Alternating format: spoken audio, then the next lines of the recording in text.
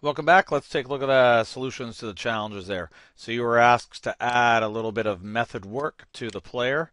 And we said we just added to a couple key presses here just to make it simple for us to use. So let's get right to it. The first one was the R key. It said use the random method to get a number. Now, good thing to do here is we can just actually key in the random method into the help file. And we see random. Returns a random real number. Notice we're used to using iRandomRange. This one just uses random. So let's give this a go here, see what it does. Let's just say value equals random 10, and let's just do a little show message of it. Okay, give this a run. You'll see here this is an example of a method that takes one parameter in and returns one decimal number back. So that's the big difference here. As you can see, these numbers are decimal numbers that are coming back. Okay, next one. It said add event key press to the M key, and to go use this method called motion add. Now you'll see just when I type it, it says motion add. Give it a direction, give it a speed. If you wanted to, you could have typed it in here. Motion add. Check out what it's about. Returns nothing. Okay, so this method just does a task. And so adds motion and speed. Let's give it a go. We know it's direction and speed. Should be easy enough. So let's go motion add direction. We didn't really say what direction. Let's just go 60. Speed 3. Okay, give that a go when I hit the M key. So I hit M, and you'll see I keep hitting M, right, and it adds it. Now remember I have friction on, right? Well, that's sort of nice. It's a way to sort of add motion to something quickly. Nice little method. There you go. Now for the next one. Let's go check this one out here. This one wants us to do key press letter E. We're going to check if a place is empty using the position empty method. So let's see here. When I start typing it, position empty, we see here, give it an X and a Y. It tells you whether it's empty or not. Now this method sends us back true or false. When we actually look at this one in the documents, position empty, you'll see here it returns Boolean. Remember, that's the true or false ones. So we can use an if statement with that and see if it's true or false. So let's say here, let's say if position empty, and the coordinates I'd given you were 96, 208. So if position empty is false,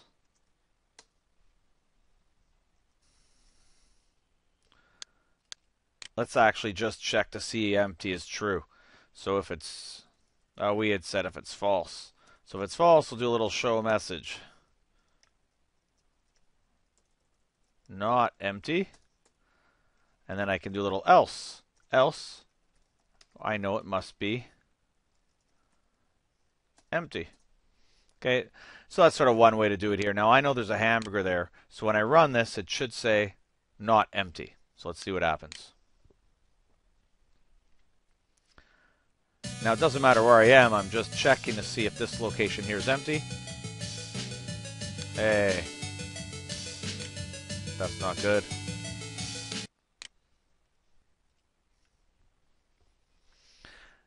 Now when we hit the E key here, it says to use that position empty method. I'm just going to key it in here and look what this one's about. Position empty.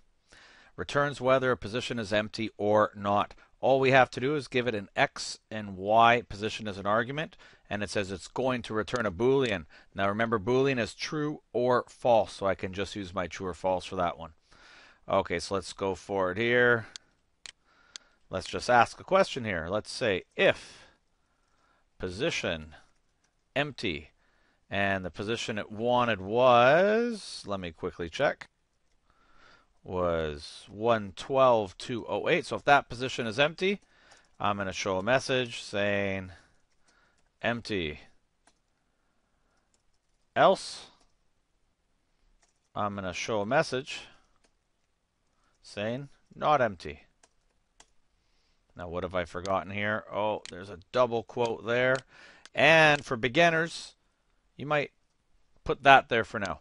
So if position empty sends me back a value true, so if true equals true, that's true, it's going to print empty out. Now, the neat thing is with these methods that send back true or false, you don't actually have to put true if you're checking for true, because that'll just read if true, empty.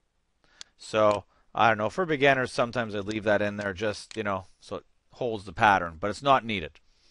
Now let's give this one a go here. That's where my hamburger is, and so it should be saying not empty. So I hit E, not empty.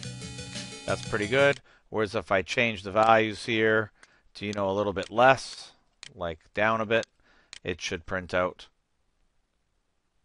empty this time. Okay, so that position right around there is empty. Perfect. That's that one. Let's use that D key to fire an arrow to the upper left corner here. Key press, letter D. Now this one says to use that point direction method. So there's this method there called point direction. And when we look it up in the help file, you'll see that point direction, very similar to what we saw with point distance in the lesson video. You give it an X and a Y position of the first position. Then you give it an X and Y position of where you're trying to go to, or what you're trying to look at, and it'll calculate out the direction in degrees. Perfect. So it returns a real number. So let's go back and use that one. Now the direction I'm trying to get is from my X and my Y position, because this is the player calling this code. And I'm trying to go, we just kept it simple, to 0, 0, the upper left corner. Once I know this direction, now I can make an arrow. I'll just call my arrow ABC, instance create, from my X and Y position, make an arrow, and ABC, set the speed, and ABC, set your direction equal to D. Remember, that's the value. This sent me back an answer. I'm keeping track of it in D. That arrow's direction should be set to D. Give this a go. Hopefully he's always going to fire towards the upper left corner. So not bad. Keep in mind the upper left corner is over here, right? So it's working okay. I didn't change the angle of the arrow, but, still works.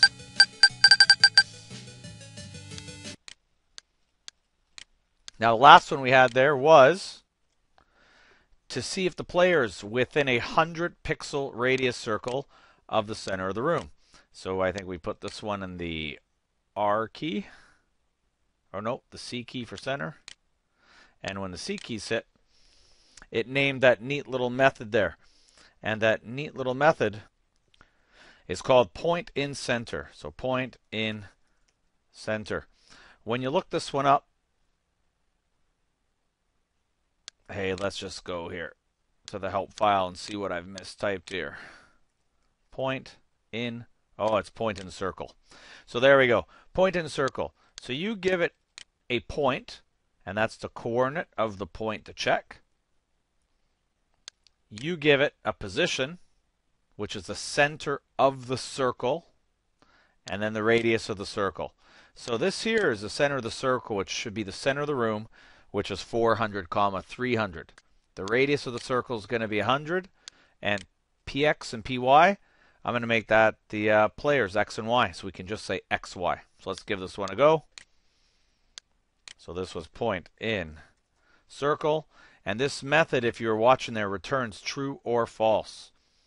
So I can ask a little if question. If point in circle, so if my x and my y and the circle's x, the circle's y, and the radius was 100. So if this point is inside of that circle, then that's a true. Let's just do a little show. Oops, I'm supposed to give points. Points equals points plus 1,000. That's going to be a lot of points. We'll see the points fly up when I hit the center of the screen. Let's give that one a go. Just expand that a tiny bit. And that should be our last one. So as I move to the center, here come the points. Oh, wait, I have to hit the C key. There we go. So I'm hitting the C key. And you can see it works until I'm outside that circle. And there's obviously that imaginary circle is there. And when I go inside it, works nicely. Okay, so good little example, right? Lots of methods there. Hopefully that sort of gets you at least reading the documents and able to use them a little bit better. Okay, next lesson, we're going to take a look at how some of these methods send back the IDs of objects, because those methods are a little bit trickier for the beginner to understand. So we'll see you in that lesson.